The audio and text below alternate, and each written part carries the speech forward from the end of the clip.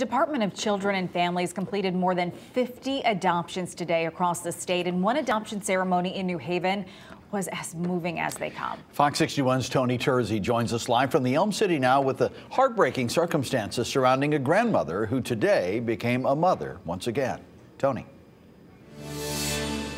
Brent, Amanda, good afternoon, everyone. Quite a story here inside One Long Wharf Center where Corrinna Martin of West Haven, a grandmother, she's certainly faced a lot of adversity in recent years, and inside she was crying, but they were tears of joy.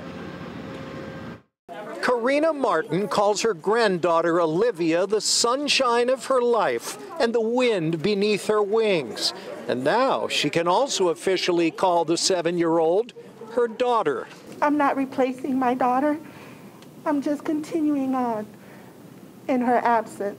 Corrinna Martin's daughter, Nika, and her 9-year-old granddaughter, Maijaya, were murdered by live-in boyfriend Anthony Rutherford in 2017.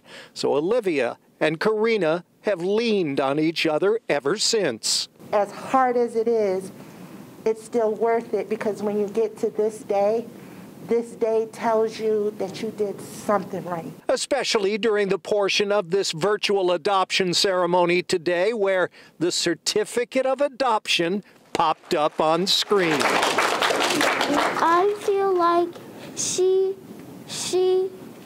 the piece.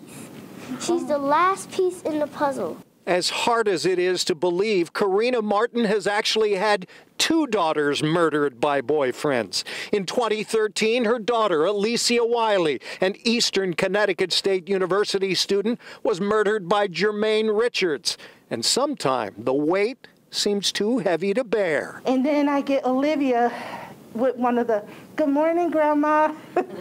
I love you." And to help those that have been victims of domestic violence, Corrinna Martin some time ago founded Mothers of Victims Equality Incorporated. To raise awareness, to educate, empower, engage, and encourage about domestic violence and its heinously horrific effects. From such tragedy, such joy, and it's a testament to both mom and daughter today, and congratulations.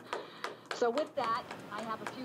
And we certainly thank DCF for providing hope to many folks across the state. So far this year, the Department of Children and Families have completed 400 adoptions.